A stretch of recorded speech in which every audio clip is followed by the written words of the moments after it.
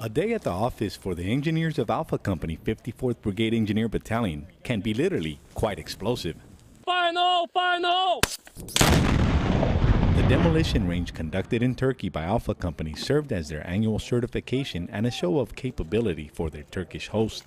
More importantly, it allowed for synchronized training during EFES 2016, Turkey's national military exercise, and the first time American forces participated in it. It's definitely opened the eyes of a lot of soldiers coming to Turkey, working alongside the Turkish. Turkish have been more than welcoming since we arrived.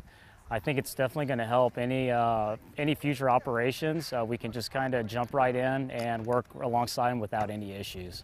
The training in Turkey, a proven NATO ally, although tough and challenging at times, seems to be just what the doctor ordered for these airborne engineers, whose company motto is "At the Breach."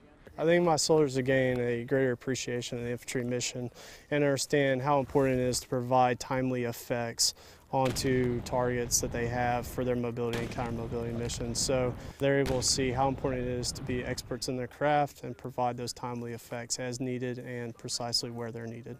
The demo range consisted of shape, cratering, brazier charges, to include Bangalore torpedoes. Army Sergeant Carlos Gonzalez, Doğan Bay, Turkey. Yeah, I mean, we can begin to. Have those guys been out there?